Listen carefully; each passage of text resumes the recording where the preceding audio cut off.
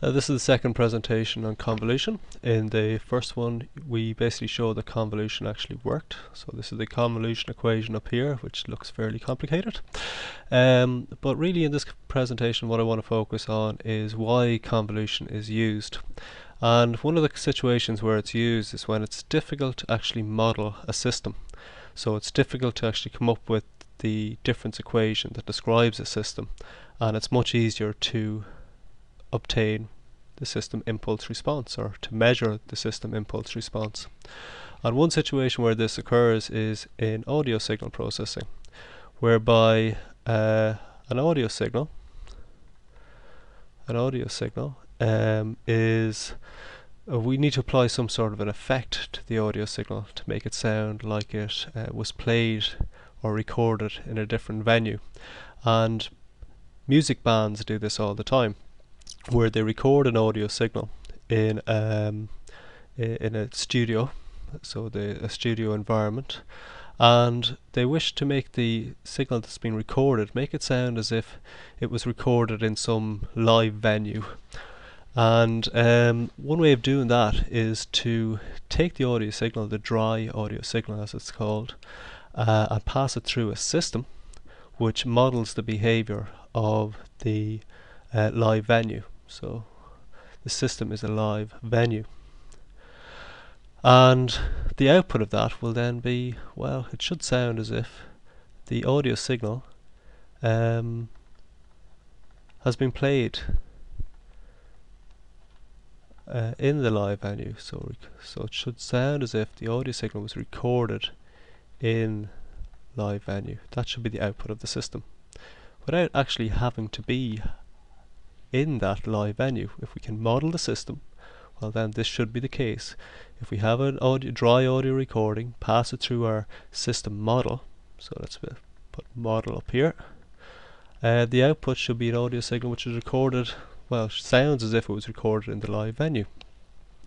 Now we could build a difference equation model of lots of live venues, but it's much easier to just simply make a recording of an impulse in these live venues. Now from an audio perspective, an impulse is just a large bang, so something like this. So that loud bang is played in the live venue, and a recording of the impulse response is taken.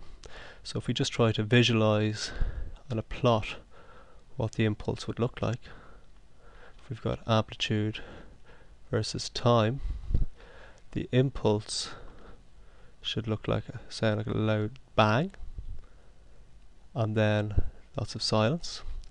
And what we'll get out of the system, the output of the system, which will be the system's impulse response, will be that loud bang with little reflections. So if you can imagine the bang hitting off walls, and we get reflections back from the loud bang, depending on how far away all the walls of the venue are, we're going to get all these little reflections of the loud bang.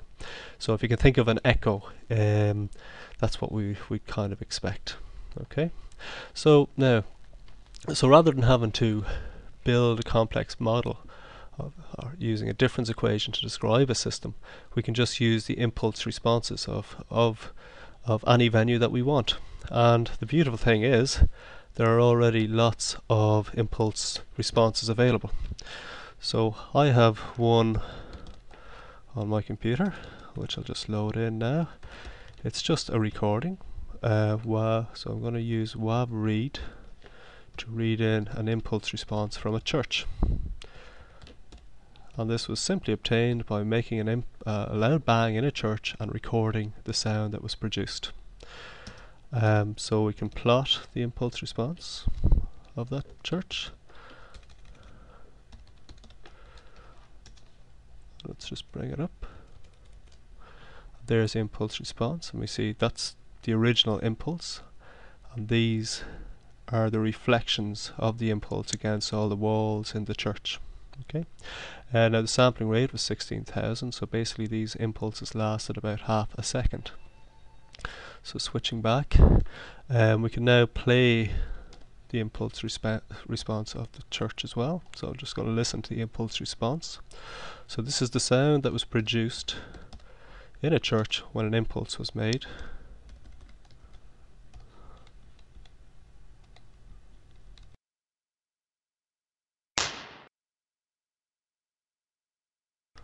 Okay, so hopefully you heard that. And now I'm going to make a recording of myself. So that's just going to be my dry recording. And what I'll do then is use my convolution technique in order to create a sound that sounds as if I was speaking in the church. So first of all, I'll do my dry recording. I'm going to sample at 16,000, the same rate as my impulse response. I'm just going to do a 3-second recording.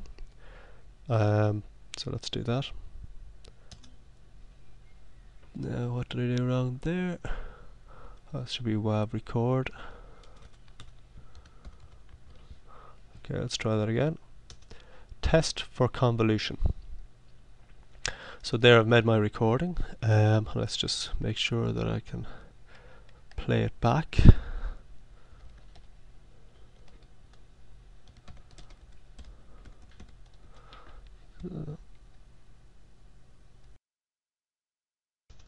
Test for convolution. Okay, that worked fine. Now what I'd like to do is convolve my input, so that's my dry recording, with the church impulse response, and the result should be as if I had spoken in the church. So that's working away, and that's basically, that con function is an implementation of the convolution equation that we had on the previous slides, or on my drawing board.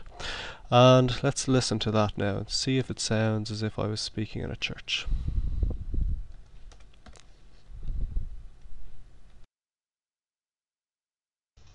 Test for convolution. Test for convolution. Okay, hopefully you were able to hear that. And that's how convolution can be used.